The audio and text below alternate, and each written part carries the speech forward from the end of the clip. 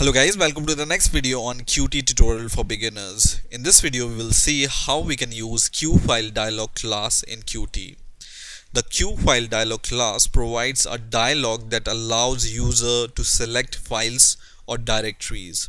So it will allow you to choose a file or directory. So for example, when I go to file here and when I say open file or project, and it will give me this kind of file dialog, right?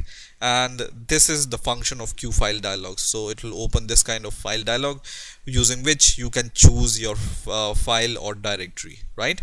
So let's get started. I have created this sample project called QFileDialog demo, and first of all I will go to my main window.ui file and I will drag and drop a button here. That's all we need for this tutorial. And then what I'm going to do is I will say open file, for example, okay, and I will just right click on it and then go to slot and select clicked and click OK. Now in here, in order to use QFileDialog, obviously we need to provide the header for the QFileDialog, right? So let's include it. So just write include and then just write QFileDialog. Okay, so this is the one we need.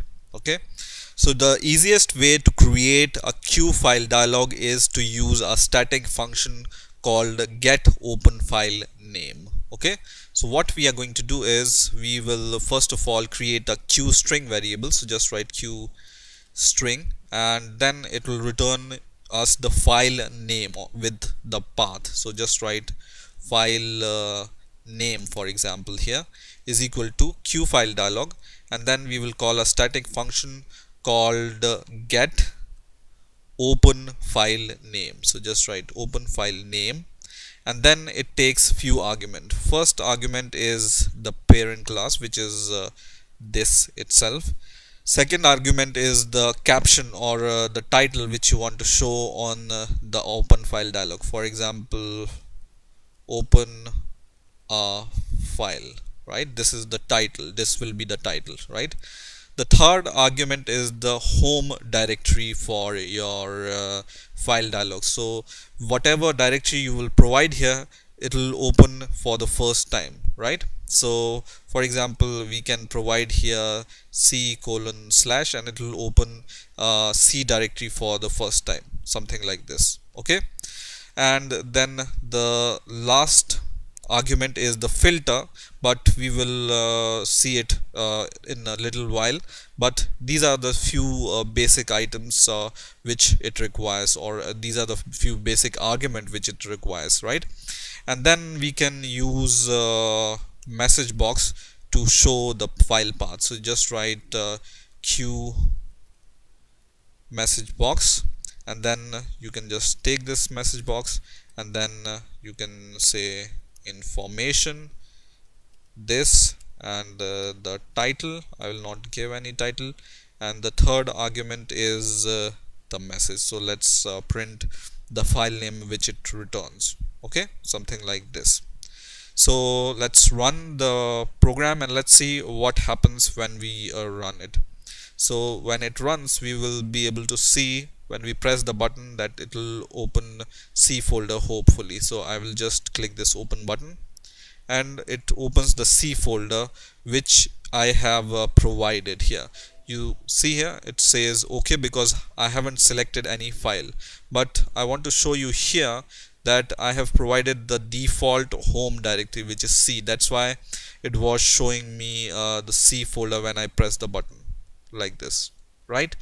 Now you can browse anywhere and choose any file. For example, I'm going to choose a text file and then I will click open, and then it shows me the path of this file, which is c:/hex_logs.txt, right? The second way of providing the home directory is you can just use qdir class, which we have seen in the previous video. So just include first of all qdir, and then you can use this qdir class to call the home path. So you can just write qdir and then just call home path, something like this. And then when you run the app and when you press the button, let's see what happens. So when I click this open file, it's going to open the home directory of your computer. In my case, it's programming knowledge, right? So you can do something like that and it will return you the file path, right? Now in the previous video I have shown you how you can use QFileDemo, right? And I have shown you how you can create a file and write into it, and how you can read a file. Okay, so I will go to that example now, which I have shown you in the previous video. So if you don't know how I have created this QFile demo, you can see the last video. Okay, and in here, for example, I will just choose it as a active project. So just right click on it and set it as an active project. And when I run it, I will show you once again what I have done in the last video. So when I click read here, it's going to read the file which I have provided by default here. So in here, in the main window.cpp file, I was providing this static path here. And for example, now what I want to do is I want to choose the file dynamically. So I can do it using this QFileDialog, right? So in here, in the read button in the last video, I will just right click and go to slot and go to clicked here, and I am in the button click event. And this was the code I have written last time, right? And what it was doing is I have provided this static path here, and using this static path, it was reading this file, which was myfile.txt. But now what I want is, instead of this static path, I want to provide this path dynamically using QFileDialog, right? So what I can do here is, once again, I can first of all, I need to include this QFileDialog class. So I will just include it. So just include QFileDialog, just choose this option, and then just create an object here, right? So I will just write Q string, which it will return, and then the file name. So just write file name is equal to QFileDialog, and then call a method called getopenfile, right? So getopenfilename, right? And then the first argument is the parent, second argument is the title, for example, open a file, and the third argument is the home directory, for example. So I will just choose for example the C directory once again. So I will just choose C directory, C:/ something like this, right? And it will return the path of the file which I will choose.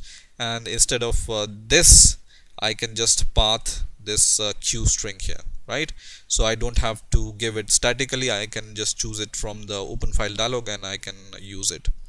Now when I run the program, and once it's running, and when I click this read button here, it will give me this kind of interface, and whatever file I will choose here, it will read it. So for example, I will choose this hexlog.txt file, and I will click open, and it reads this file, the content of this file, right? Now for example, I want to read the CPP file, so I will just copy the path of the file. I will just open the location, and I will just copy the path from here, and in my app which I'm using, I will just click read button once again. I will just give the path here, and I will choose this main window.cpp file and click open, and it reads the content of this file also, right? Now one last thing I want to show here is the filter argument. So when I click this read button, you can see there is no filter provided here. For example, I want to just show the user the text file, or only the PDF files, or only the image files, right? So how we can apply the filter, let's see. So I will just go to my code here, and in here, in the declaration of QFileDialog get open file, we have three argument here, and the fourth argument is the filter it takes, right?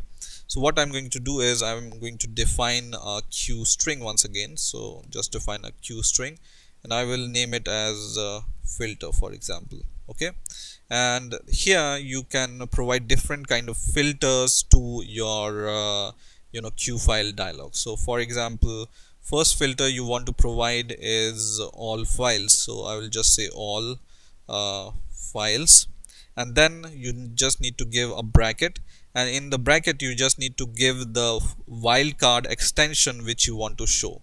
So asterisk is the wildcard, and then dot the last part of the file. For example, when you show this filter, it will show you each and every file extension. Asterisk means the wildcard here, so it can search for every file extension, right?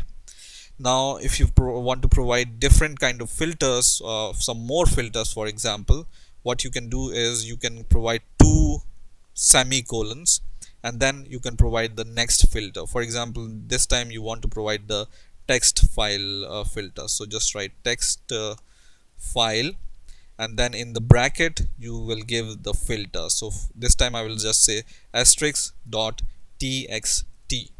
Okay, for the text file, this is the filter for the text file, right?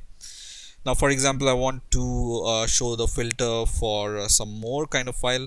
I can just give the two semicolons, and this time, for example, I want to just filter for the XML file, so I will just say XML files, and then in the bracket I will just say asterisk dot XML, right? So in the same way you can define any number of filters you want, and then just provide this last argument here as a fourth argument of this getopenfilename, and when you run your program, your filter will be applied, hopefully. So when I click this read button, now you have these filter: all files, then text file, then XML file. So all file will show you each and every folder here, but when I choose text file, then it will just show me the text file. You can see folders and only the text file. The extension will be .txt and no other file extensions, right? And when I choose this XML file, it will only show me the XML extension. So this folder doesn't contain any XML file, so that's why there is no file shown here, right? So in this way you can also provide the filter to your files. So this is how you can use OpenFileDialog in Qt. I hope you've enjoyed this video. Please rate, comment, subscribe, and bye for now.